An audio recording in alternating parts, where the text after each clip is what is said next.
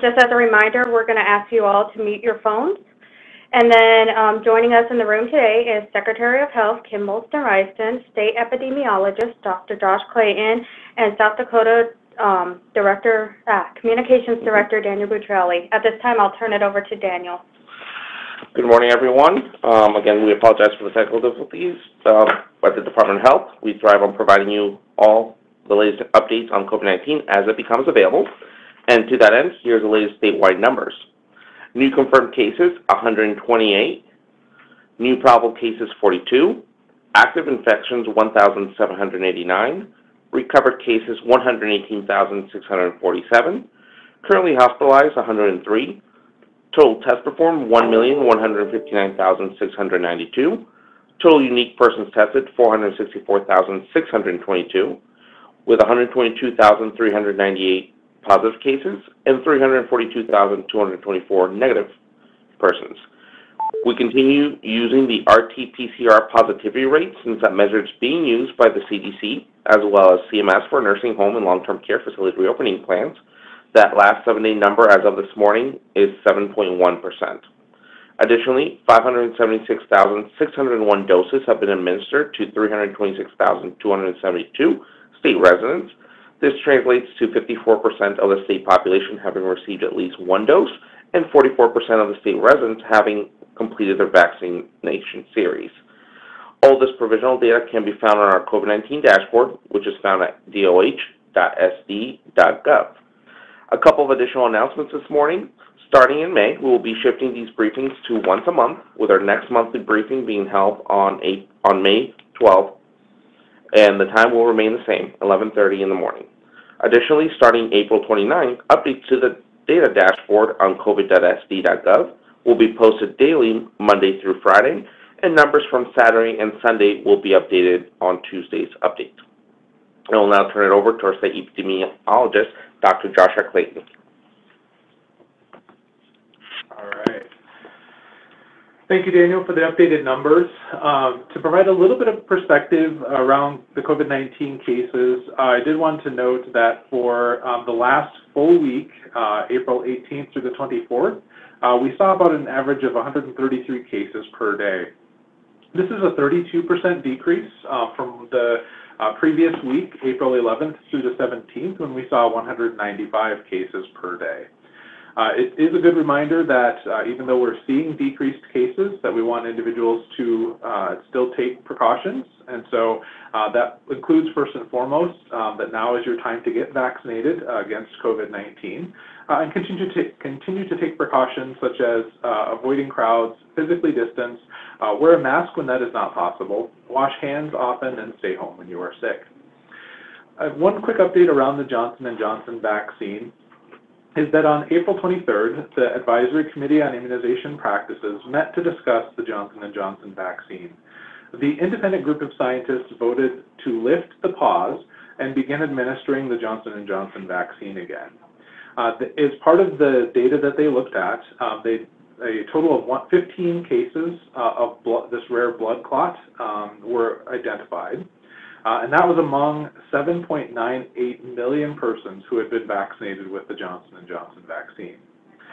So the blood clot still remains a rare event with 1.9 cases per million persons vaccinated.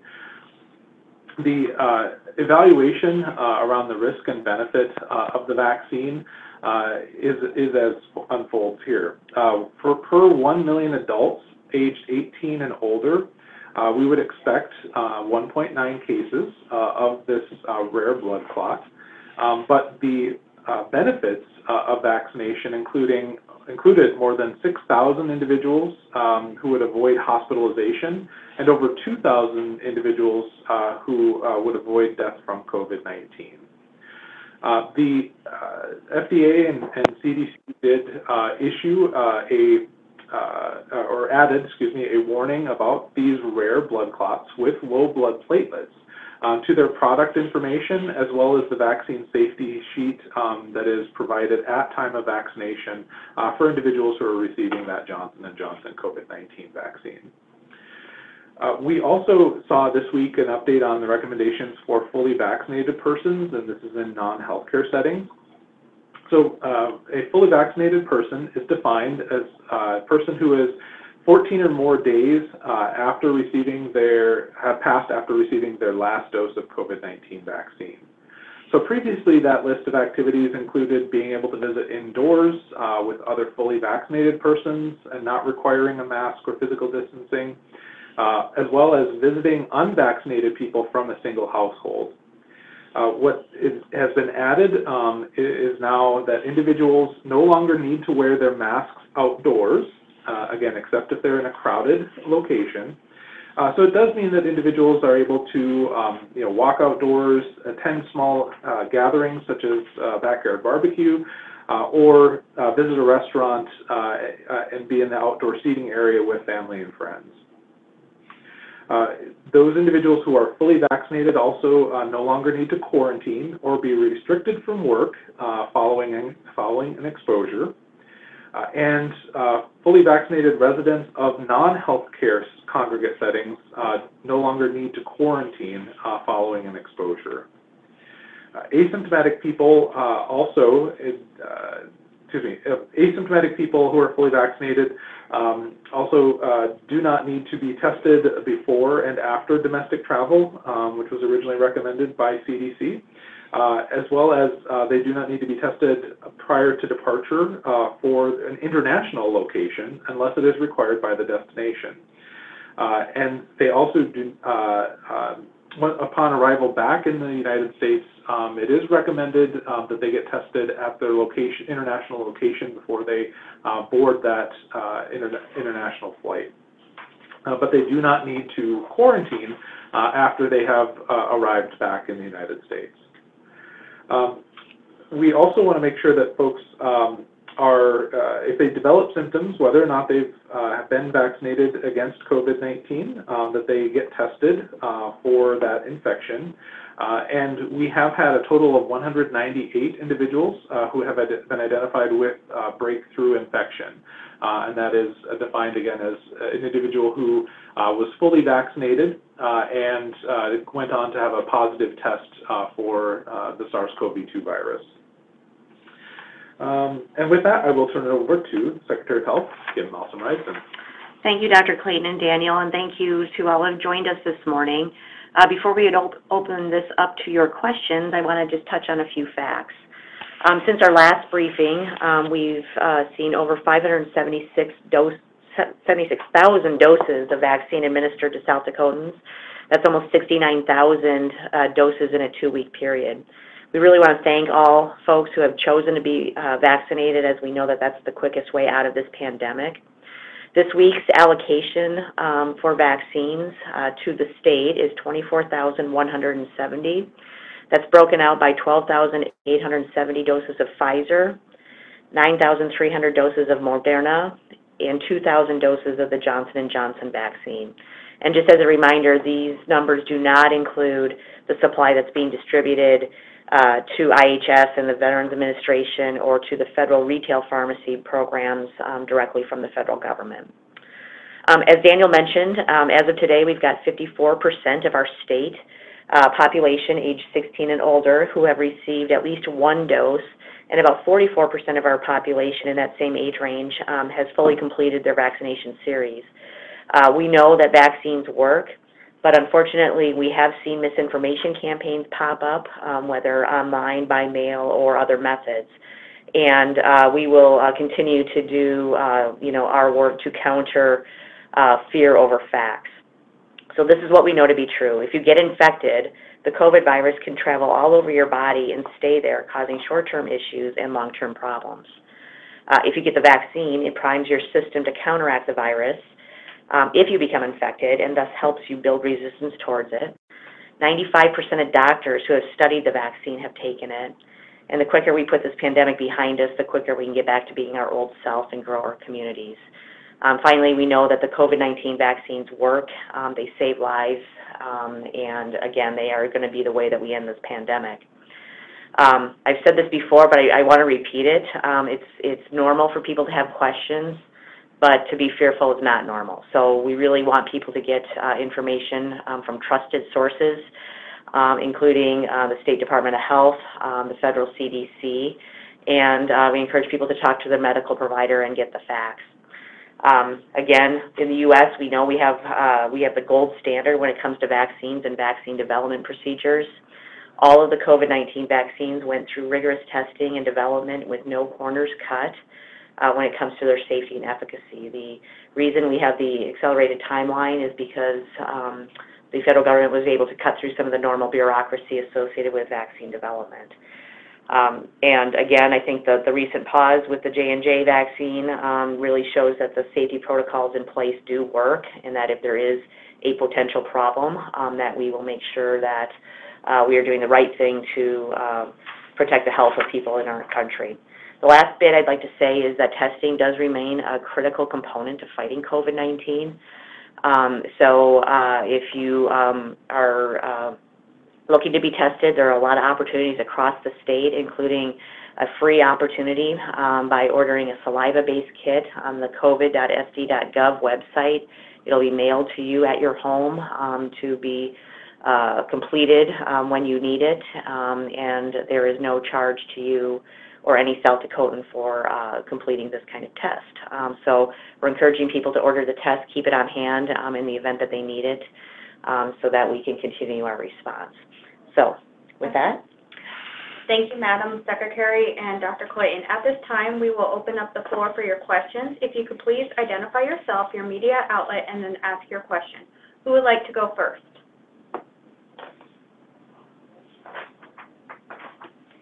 I'm Ray from Kellerland. Go ahead, Ray. When you look at some of the research on the folks who are hesitant to get vaccines or resistant, it puts South Dakota kind of in a unique position, because research and surveys are showing that a lot of those are males, white males, under 50. The majority are not college educated. They identify as Republican and as conservative Christian, which is a lot of South Dakota in many ways, describes a lot of South Dakota. So on the same time, we're doing really well with vaccinations and people are getting it when you just gave those percentages. But how do you reach those folks that are so similar to the ones that are getting vaccinated, but yet are still resistant? Well, Ray, I guess I would just offer that, we don't see vaccines as a political, Republican or Democratic issue.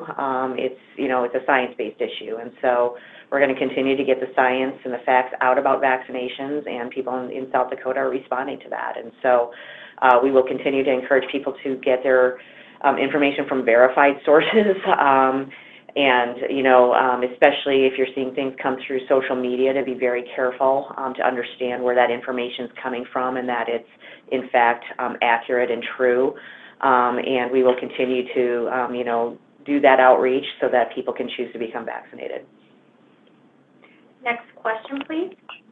Jeremy from KOR News Radio. I heard Jeremy. Yeah, thanks. I had a question about the misinformation topic. I just wondered what you're seeing out there. Is it a lot of individual stuff? Does it seem like there's some coordinated action when it comes to casting doubt on the vaccine? What and are you doing anything specifically to target that other than telling us about it? Well, Jeremy, I'll answer your second question first, which is, when we come across misinformation, we try to correct that so that people can get the correct information about vaccines. And so when we come across that, we will do what we can to make sure people have the correct information. We see a lot of that coming through social media. A lot of it is kind of individually focused. I heard this kind of thing, and or the other thing that we see pretty commonly is individuals assigning causal relationships to some kind of outcome to a vaccine. And we know through our monitoring that, there are very few severe risks or adverse effects of vaccines. And so we see those kinds of stories circulating often. We also came across a mailed a piece, I guess, for lack of a better word, that was wholly inaccurate and had many, claims of kind of conspiracy claims around vaccine development and people that are involved with that process. And so, again, we will refute those things and do what we can to help make sure people have those facts. Thanks. Next question, please. JP from KOR News Radio. Go ahead, JP. Thank you very much. It's good to see that a lot of people are getting vaccinated, but what about the percentage of those who got their first dose of a vaccine, be it Moderna or Pfizer, and have not gotten their second? How many do you have on those?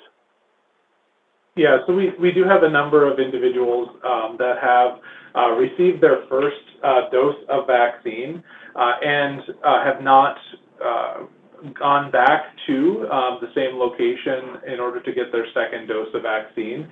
So that number as of Monday is 5,843 individuals who are at least 42 days after their after their 42 days after their first dose of COVID-19 vaccine.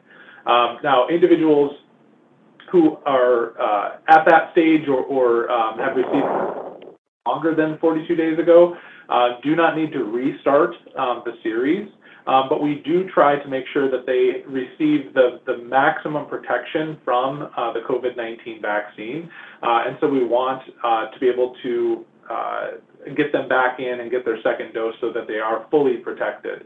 Now, we don't have any specific factors around who is missing, their second dose of vaccine at this point, and we want to make sure that folks are reaching out, getting any questions answered using reliable information, and that includes going to the cdc.gov website as well as covid.sd.gov website if they have any questions on their vaccine, so that they can finish their second dose. Thank you. Next question, please. Yes, it's Jerry of WNAX. I could not understand. Can we? Jerry, go ahead. No, you go ahead. Okay. You first. Yep. Whoever wants to go. Okay, I'll go. Todd Epkello.com News. Thanks, Jerry. The Associated Press reported in Iowa that 80 of the 99 counties have been turning back vaccines because, I guess, of the hesitancy issue. Has South Dakota seen any issues with providers or anybody else? And I understand Iowa has a different way of how they distribute the vaccine than South Dakota. Have you seen any hesitancy by anybody's part to not accept the allocations of vaccines, like any of the hospitals or so forth? So, Todd, thank you for that question.